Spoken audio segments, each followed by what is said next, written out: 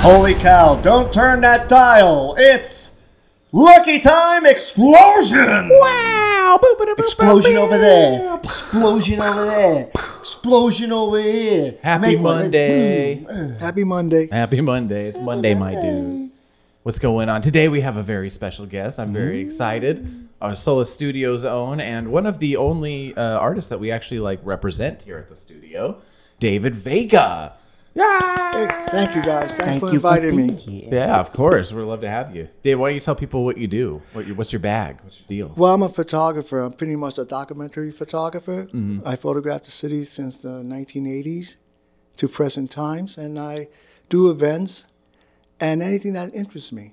Nice. I also photograph action figures, believe it or not. Oh yeah. That's kind of a thing. I've seen some people doing that. You know, action figure photography is a thing. You get to kind of make your own little world, right? Yeah, if you do so well, they actually provide you with the action figures, and they will pay you. There you go. Yeah, I wonder if those people sell them on that program called Whatnot. You know of Whatnot? Not familiar with Basically, if I mean, I'm a little bit older, but remember QVC? Yeah. Where they selling swords and telescopes. Oh God, yeah. And lots of ugly watches, lots of tiny knives. My dad is one of those people that buys those knives. Yeah. Look at that knife. Look at that staghorn. Look at that. That's beautiful. Gotta have. I'm like that now with Amazon, buying the action figures and the clothes and outfit. Oh yeah. You know, actually, like clothes for the action figures. It's just, yeah. I'm a 65-year-old man playing with toys, but at my age, I don't care. Yeah. And what happened is that these action figures, especially the Batman, they cost about $300, $400. It's just crazy. Collectors. So I found out that on Amazon you could buy like knockoff heads of the figures, of the actors, of the characters. So I did that. I ordered a body, and then I buy my own knockoffs. suits. Getting bootlegs. Got bootlegs, and it's just as good. Okay, I'm totally telling on myself, and I like probably shouldn't speak no about shame. this publicly. But I have bootleg action figures too, because I was on what is it called? AliExpress. You know, AliExpress is like Alibaba. I'm on it too. Yeah, AliExpress is where you go for bootlegs, guys. If you want crappy bootlegs. Excellent. But I was getting, what was I getting? I've been playing Genshin Impact for a couple of years, and I was a big fan of it. So I wanted like a little action figure, and they had these Genshin Impact action figures that were super cheap, and it's just a little statue. And while I was buying this statue of this video game, it was showing me like the most obscene like hentai action figures I've like ever seen, like a little toy of like a girl getting making love with a dog, or like peeing. You know, it was totally crazy, like just pee flying out or whatever. And I'm like, what the hell is this? And I was like, of course I added it to my cart immediately and bought it. And then that started like a collection of me trying to get like the most obscene of these action figures that the exist. collection you told me that your wife hates. Yeah, totally. Of course Oh. wife hates it. I mean, she calls them her sister wives, but it's a collection of like the most obscene. But all of those things though, they're all bootlegs, right? So they're made by companies like Japan. You know, they're made from Japanese companies, and these are like Chinese bootlegs. And my collection of I have like 12 of them maybe, because they make a lot of these. And if I had real ones that were not bootleg, the collection would be worth over $8,000, because they're like $400 to $600 a pop for these things. I play with toys too. I know. Also, my dad believes in mermaids. Craig Lappin believes in mermaids. Craig Lappin believes in mermaids. Your father must have grown up watching Voice to the Bottom of the Sea and stuff like that. Lost in Space, the old man. Yeah. Well, he was in the Navy. He was in the Navy. He saw mermaids in the Navy, huh? He probably did. I mean, he told me that back in the day, you know, they have a saying, send a salami to your boy in the army. Yes, Katz's Deli. Well, I don't know how they receive mail on the ship. Like, I guess, how does that happen? Do you Helicopter. Helicopter. Yeah. Is that by really what helicopter. happened? Other ships come by and hook it up with a cord, and it's fucking crazy. So he told me back in the day, you know, people would send salamis, and by the time the salamis would get to them, they have mold on it and shit. He said that back in the day, there were guys on a boat that would love getting the moldy salamis because they would eat them to get fucked up. Oh, Yikes. They like would eat the mushrooms, mold to get tweaked Oh, that's fucked up. from the meats. That's like the Russian, they ration vodka, and if they don't get enough vodka, they will like put cologne in a frozen pipe and get all of the alcohol out of it to freeze out everything that's not cologne, or they will have a shot of airplane antifreeze, and you can only do one of those a week, otherwise you'll go blind. I saw a documentary about nuclear submarines, and supposedly these guys will stay within the sub for at least 3 to 6 months. Yeah. They don't see daylight. Yeah. Except for officers and stuff like that. But that's wild. That is wild. Well, speaking back of the day, you're a native New Yorker. Yes. And you've been here your whole life and living in like Lower East Side the entire time? Or? Yep. Alphabet Street, Lower East Side. I am a Nuyorican, and I'm proud of it. Yeah. And I've seen For our Midwest viewers, what's a Nuyorican? a Puerto Rican who was born in New York. Why is the identity so separate and strong? Like, why is it a thing? You know? It's because you're a piece of the mainland, especially New York City, and your whole attitude is different than those on the island. Yeah. Each time, like I say, each time I go to the island, they correct my Spanish. Because I use terms that just they don't understand. Like dead ass? Well, like a hot dog, you know. Yeah. What do you call a hot dog? In Puerto Rican, we call it panfura. Ah, panfura. Like frankfurter, but we say panfura. I like that. Now, if you go to Puerto Rico, they say, what the hell are you talking about? Yeah. And then my grandmother... What would they say in Puerto Rico, though? Pejo caliente. Oh, that is a big difference. That is a big difference. Is it also like a difference culturally where like, you know, because you're from New York, you go down there and you're like, come on, guys, we got to go. Like, you're late, you're late. The island's very relaxed. They close early. They chill. They have the little siestas, especially in small towns where the stores close for at least an hour or so. Did you grow up going back and forth, or were you like mainly just in the Manhattan? I went back and forth a couple of times. Yeah. I enjoyed it. As a kid, you love it because you got the iguanas and spiders and chickens and stuff like that. Oh, yeah. As you get older, I mean, you have to plan it out. You want to go to a resort area that has casinos and beaches, and if you find the right spot, you have a wonderful time. I'm sure. And you studied photography here in the city? Or Yes, I studied. I originally went to SVA in 1982. Shout out Nice. to SVA. SVA. Good school, right? Like, It is. I hear a lot of issues about it today, but in my times, they really cared about the academics of the arts. yeah, I always heard that it was much more of like a trade school for the arts, where they had people who were really working in those positions that Milton had like good connections. And, Glaser. He was a famous graphic artist. My friend Mario was one of his students, and he was big at his time.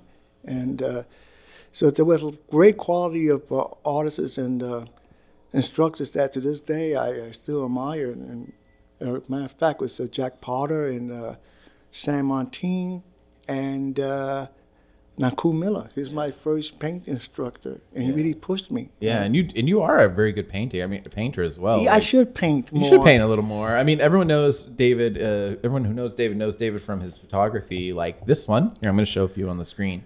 This is an amazing shot of Manic Panic back in the day. This is 1984, right? And Yeah, 84, 85. yeah, 84, 85. That's when I was born. I was born, popped out at 85. But this thing, this is the original Manic Panic shop that launched an entire brand and was like a little hot topic down on St. Mark's for so long. And the thing I have to explain to people is that it was just a shop to pick up Stuff. hair dye for girls and punk and makeup. It was Yeah. women's accessories plus clothes and all that. So people tell me, how come you take more pictures of it? I said, it's like going to your drugstore. It wasn't. Yeah, you had no idea what it was going to turn into. No, I had no idea. Just, Totally. So since then, I made a point to photograph things that I think in the long run would be some value, especially music venues like Bowery, what's it, Bowery? No, Bowery. Ballroom? No, yeah, Bowery Ballroom. Electric? Bowery Electric. Remember when Knitting Factory was still in the Lower East Side? And they moved to Brooklyn. I think it was Leonard Street, and then they actually closed a few years ago in Bushwick, or sorry, Williamsburg. They still have the one which in is a LA. shame. I know it's like a bi-coastal thing. Well, there's a Mercury Lounge, right? Mercury Lounge. Mercury Lounge is still weird. around. Mercury Lounge has weird. Have you ever tried to film in there?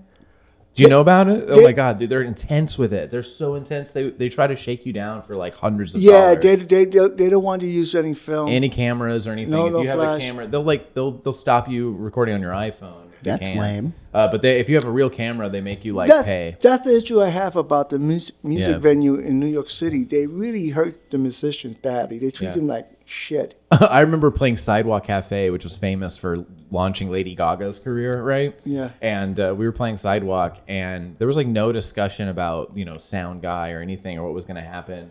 And the sound guy, they gave us a sound guy that came with the venue, and we figured that was just kind of normal. And then he was nice enough, and he did a good job. But afterwards, he was like expecting us to pay him. And I was like, what? Don't you like work for the venue? Like, we're a band. We don't have any money. Like, what are you talking about? Like, thank you, dude. But like, and he was pissed because we didn't have any money. Yeah, what pissed me off about the art world is that they treat artists like shit. Yeah. Unless they could make money off of you, Yeah. they don't see you. Someone would pay $500 for a pair of shoes than pay $500 for a painting. Yeah, it's true. It's valuing art is something that I find, you know, sometimes it takes the effort of making it to understand it fully. And the people that I know who will value art and will buy it are a lot of times artists. A lot of work we sell to other artists. Myself, I collect. You know, I think usually you're either rich and bored, or you're an artist and you love art. And there's like the two reasons to collect art, right? Like, there's not a lot of like middle class normal people. They'll just go to IKEA and buy like a wall decoration. They don't care that much. But I mean, it's weird. I mean, there are a lot of artists, so it's not just that. But at the same time, it's like my example as a photographer. I do black and white printing. I develop the silver film. Gelatin. Yes, develop the film. Go to the dark room. I have a small dark room in my apartment, and I spend time developing these images.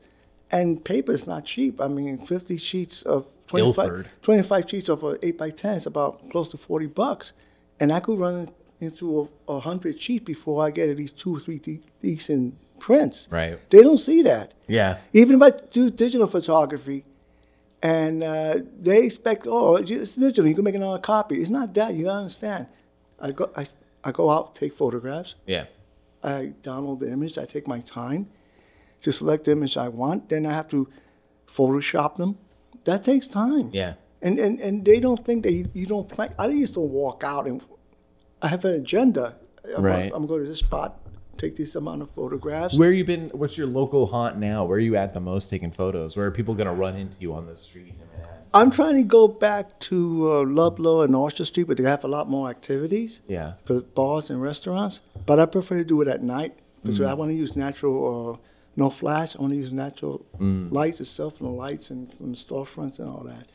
And you have to be a little of a voyeur, so you don't want to disrupt people having dinner.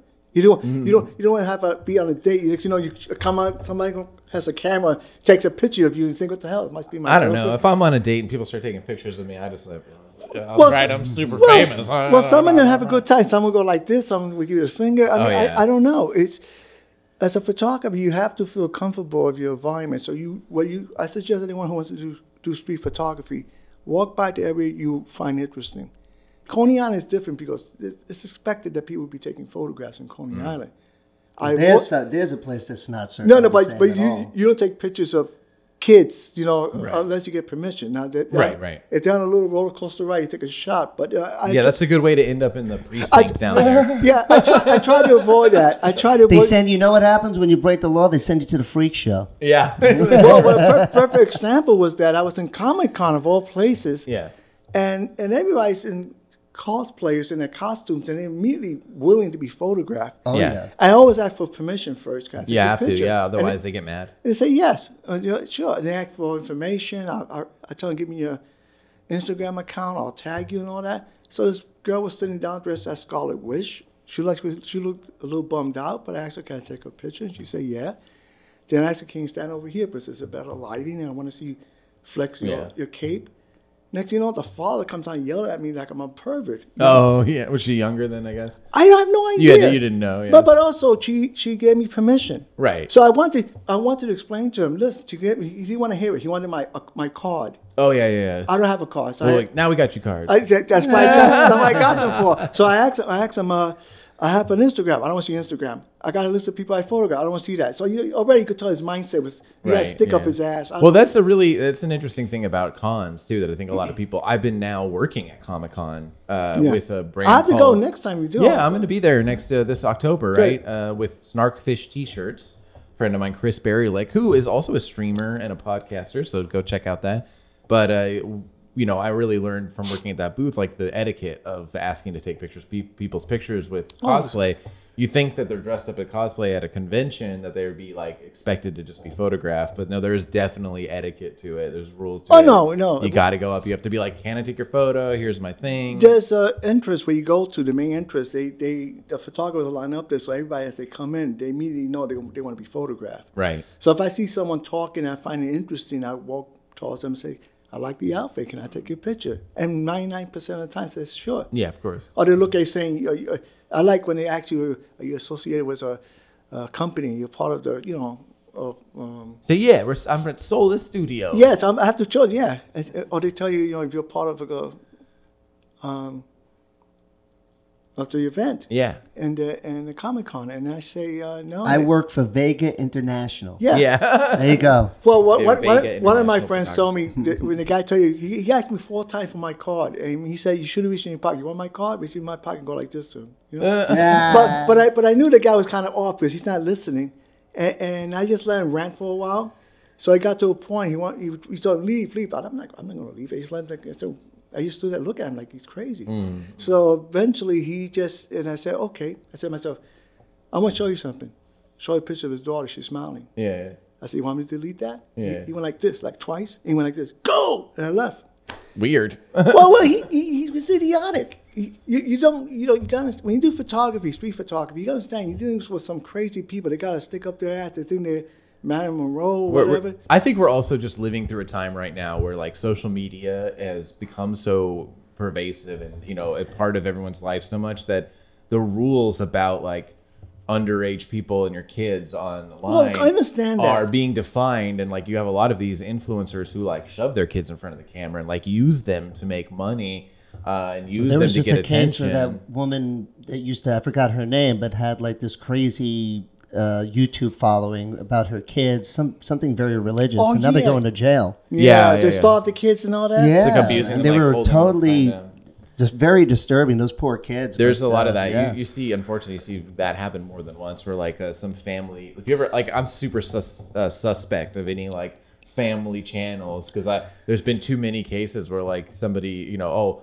they were like giving them ice baths and like duct taping them to the bed and like punishing them by not feeding them if they don't. Why don't you do that to me? Right. I want you to do that to me. I'll pay you. We do a photo shoot. Thank you for saying that so that people think I'm not doing that already. Yeah.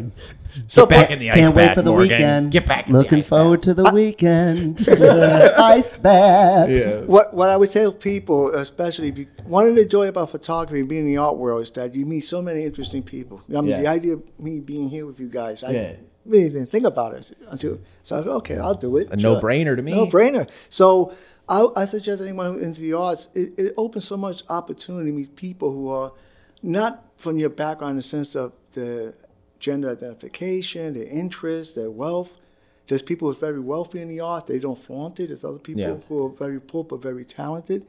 And you get to meet so many of these individuals to become friends, and it's like your second family. I'm the very poor pretending to be very rich. Well, I admire you because you just show up in a bus, whatever. That's crazy. That's true. I did just show up to New York in a school bus. I can't do that. Yeah. I need romance. I need some money. Well, I feel like people who raised here, like the perspective of like going anywhere is so different because like, you know, if you're raised in Manhattan, where are you gonna like, you know, there's no going out of the small town. I'm gonna go strike out on my own. Like you're here already. Like, you know, where are you gonna go? Tokyo? You're gonna go to Mexico City? Like, you know, you're already in the epicenter, so there's nowhere for you to go to do something. You mentioned about me being, you know what to do about being in Puerto Rico. Yeah. Born in Puerto Rico, born in New York. I go to Irish pubs and get Guinness. You know, I enjoy St. Patrick's Day. I mean, I'm arrogant because I live in Manhattan. I grew up in Manhattan. Yeah. Yeah, we're very... So I kind of look, when you talk about Brooklyn, I go like, oh, Brooklyn. I lived in Brooklyn. Yeah. I go like, oh, Brooklyn, okay. You know. What part of Brooklyn were you in? I was in Williamsburg, and then I had to move out because my friend girl got engaged, and he was going to give me the apartment, but the landlord didn't want to do repairs to the bathroom and wanted to raise my rent. And then he had to come back because his future wife was illegally subletting the apartment. So my brother-in-law had a place in East New York. Do not go to East New York. And, East New York. And then Brownsville. It was so funny because first time I was there, I had to get up early because I had to beat the crowd on the subway. Because usually on Bedford, it's like a madhouse. It's like you're like in New Delhi. You have to really time yourself. Yeah, and now Bedford and Williamsburg is more expensive than Lower East Side, more expensive than a lot of downtown Manhattan. And I didn't mind living there because he had a nice, wonderful basement apartment with all the amenities. You know, he had the bathroom, kitchen, everything's nice. No windows, but it led to the backyard. Classic New York. So it's good for you as a photographer. You need dark rooms. I had my dark Throw room the there. red light up. And no. After once, but the thing is that to enter the apartment, you have to go to his business. He ran a mobile phone store. I like that. That reminds me of that one. Like, there's some show where this detective has his office like in the back of a nail salon. Yeah. And he goes back there, and he's always they're yelling at him for drinking the cucumber water in the nail salon. What was that? I can't remember. I don't know, but does that ring a bell? That's funny. It's hitting me right now. Is that Florida Man? Something? No, I don't think so. No, but I know that show. We'll have to look that up. So I lived there for almost 8 months, but I was dealing with people trying to break in by the back entrance. Yeah, yikes. So then eventually broke in and had a home invasion. And then you're like, forget this. I'm going back to Manhattan. No, I these criminals in Brooklyn. I got to get out of here.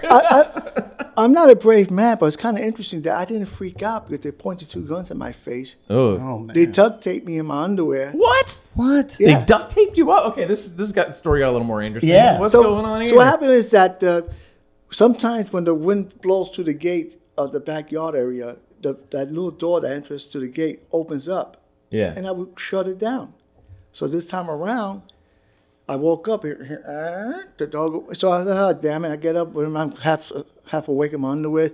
I grabbed the door to shut it down. You see a barrel of a gun, and I said, "Motherfucker!"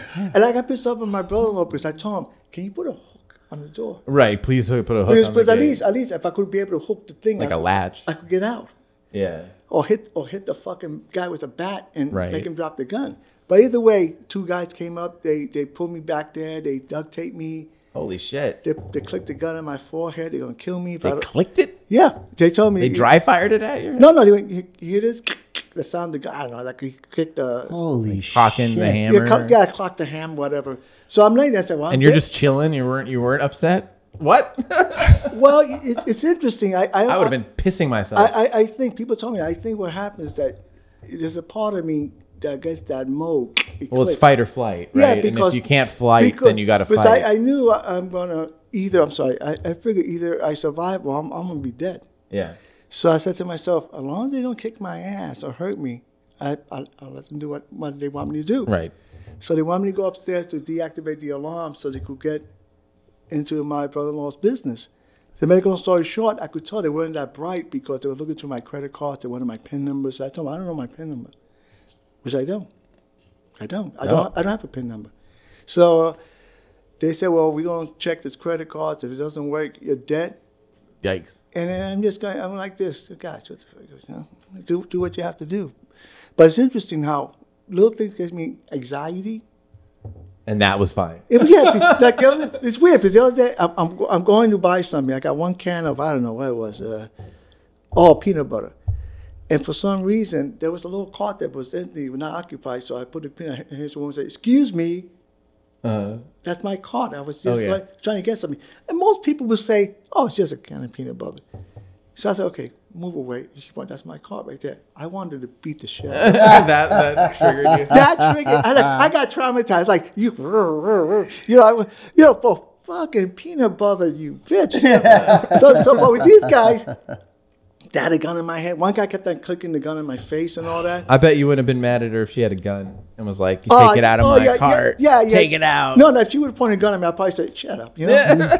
But anyway, to make it real quick, they had to take me upstairs. So the guy had the gun on my back of my head, and the other guy pointing the gun towards me, and he opened up the door, and he said, "If this alarm goes on when I turn this door, you're gonna die." I said, Oh my God. And I said, I'm like this, guys. They must have duct taped me several times because they needed me to move about, so I had to cut the duct tape, re-duct tape me, and at the point where I told him don't cover my mouth, and he said, "Fuck you, bitch," and they put the blanket over me and said, "I'm gonna suffocate here and die." Right. So anyway, the guy couldn't open the door because the little door had the little knob, got twisted, and he said, "I said, guy, you got to turn the knob." I realized they're stupid. So we got the one I thought I would have probably died is when they walking up the stairs. I realized the guy had a backpack, so he was messing with the audio camera security stuff that was on the shelf. I said, "Don't touch that because I don't know if you do that, it might recalibrate the alarm." Yeah. And I want to know that. And the guy said, "Yo, stop." The guy went a step back, and the entire thing lit up. Oh no! And the guy went, "What was that?" I said, if this guy would have got just as nervous, my head would have exploded. I would have dropped on the floor. They would have ran out. You know what I'm saying? They said it like that. What was that? What was that? Yeah, just like that. Just like that. And he says, the guy said, "Yo, man, you turn on the lights." And he goes like, "Don't fuck with me." What the fuck? You're like, I'm duct taped. I'm not. So that's crazy. So far, I said to myself, if they would have smacked me around, broke a finger and all that, my not lying, I was gonna set off the alarm. Yeah. If they would like punch me in the face, bust my lip, whole bets are off. No, yeah. You know, then you're gonna go psycho mode. Yeah, you know, I'm just gonna set the alarm off, and they're gonna beat the shit out of me, knock me down a flight of stairs, shoot me, whatever. But nah. And they just ran? No, they got in and sat me down, and they started taking all the phones off the shelves and everything. And you could tell they're not too bright. So they start taking the lotto tickets. I want to say, it doesn't matter. You take them out. They got to be certified. They have to be. Right. They you report them missing. They're blank. They're not going to get anything. Yeah.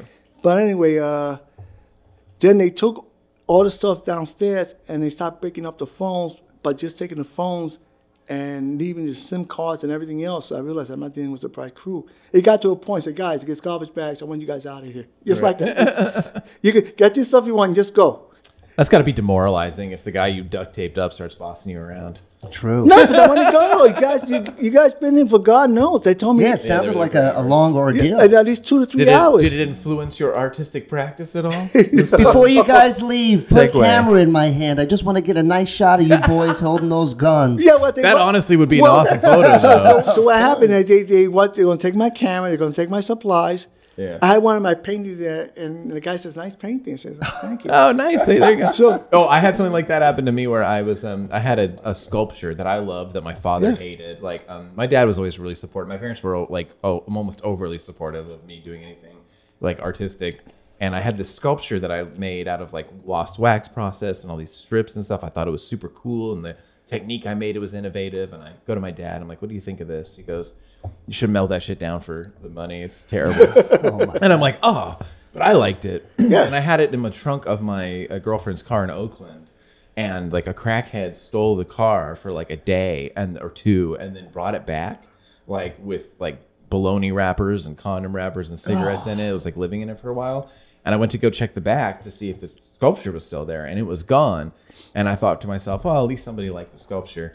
And then I realized we live a block away from a metal recycling facility. There's no way they like the sculpture. I had something stolen from me many moons ago. When I was a kid, my dad came home and he found this rock. It was like it looked like a dinosaur egg or an ostrich egg. And he gave it to me. He's like, "This is a dinosaur egg." I was like, "Oh, wow." He held on to this rock for years, right? Wait, this in Brooklyn? You live in Queens? I grew up in Orange County, New York, Rockland County, in Orange County. So he gave me the rock. Fast forward a few years ago, I had like this little thing in front of my building with some plants, and I had that rock in there. There you go. Someone stole my fucking rock. They stole the rock. I mean, how can you live in a day and age where you can't even fucking protect your own rocks? Your rock gets stolen. And it hurt my feelings, man. That was my dad's dinosaur. Your art's going to get stolen. Your stuff's going to get stolen. Unfucking believable. So let me just finish the story real quick. The guy, once I opened up the upstairs to let them in, one of the guys who always intimidating with the gun. Like he pointed a gun at me. He said, "You ever had a gun pointed at you before?" And I said, "Yeah, about 5 minutes ago." But I stood quiet because I was saying some things they didn't like. So the guy lay in bed, and he put the gun on my forehead like that. Yeah. And he wanted to get a reaction from me, and I said, "It's going to go. This is it." So I had my little fish tank there, my turtles. I just looked at that. I said, that's going to be it. It's going to be it. Wow. Then he left, and they tied me up again. They ran out of masking tape, so they tied me up with my laces for my shoes. God Lord. So I stood there, and then they left. And then the guy who was over at Tiffany came back and stared at me for a while. I said, I'm getting ready to get blown up, shot somewhere, or get beat up. And he turned around, he took my phone from my roommate, smashed it. Yeah. So the individual's face looked at me for a while, and then he broke my phone, and he left.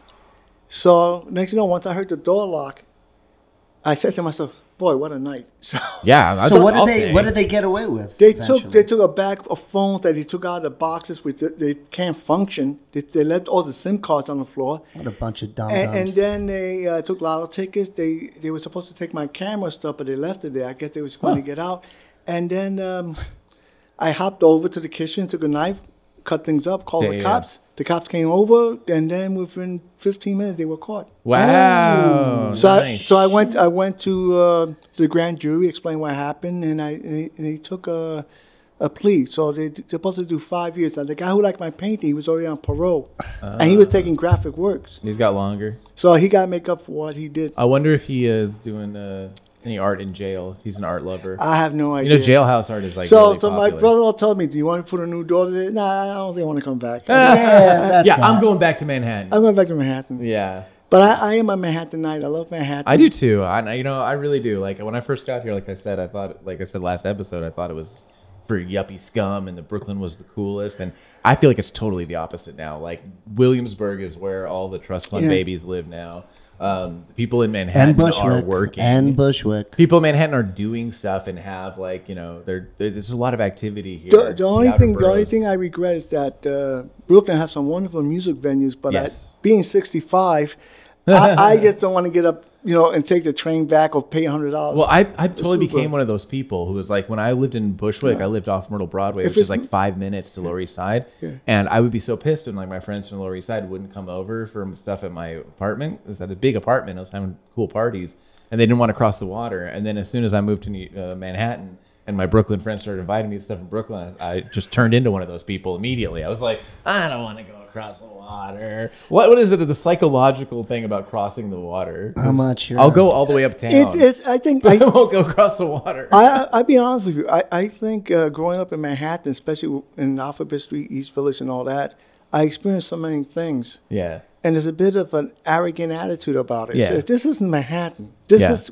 is when they call it a city, they talk about Manhattan, not Staten Island. Yeah. All due respect, Staten Island. Right. But then I talk about Brooklyn. But Brooklyn has a wonderful social life. Brooklyn's huge. The problem is, and if I was in my 20s, it'd be a different story. Right now, I'm like, I'm in my underwear by 10 o'clock and watching murder mysteries on. Yeah. I remember this one of these like on the street interviewer guys was doing this one where he's going up to people in Manhattan and being like, how does it feel to be like like an elite New York, to be elite New York, something insulting, right? And then some lady was like, "Oh, it feels great." Yeah, and I'm like, "Yeah, that's me." I have no problem walking into a nice tavern or bar in Upper West Side and all that. It's got piano bar. Yeah. Wow, I'm fine with it. Yeah. Why would you not? Why would you have a problem with it? Some people, people like going back to the arts. It's like going to a gallery. People are very intimidated by galleries. Yeah. And I think just walk in there. So, sadly, the person's there by themselves. Do you have any favorites besides Solas, obviously? Do you have any favorite galleries? I like to go down. What I do, I usually walk down Ludlow Street between Houston and Canal. Yeah. And Orchard. Yeah. Ludlow has a lot of nice galleries. Chinatown Soup's down there still. I love Chinatown Soup. There's a lot of place to eat and all that. I suggest not to go there at night. It's just a madhouse at night. Well, where can people see your work? We got to follow you on Instagram. Yes, you can watch me at Zombie Heart NYC. Do you have a website or anything else? No, that's about Instagram it. Now? I'm very exclusive. Yeah. I'm like, what's the guy who does that graffiti stuff? Banksy? I want to be Banksy. You want to be Banksy? You have to find me. Do I have to blur your face out for this? No. If they want to give you that scary voice. You can contact me at Solas Studio. So all right, that's the best way to do it. True. If you want to see, we just licensed some of your work for a film. I know. That's exciting.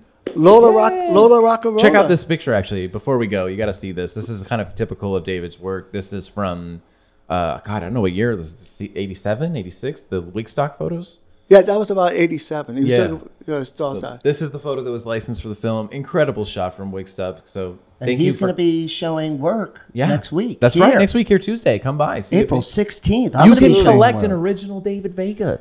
Come get it. Come get it. All right. Thank you so much for joining us. Thank David. you. Thank you for inviting me. All right. And we'll see you all next time. Boo-ba-doo. Have a lovely day. Get out there and take some photos.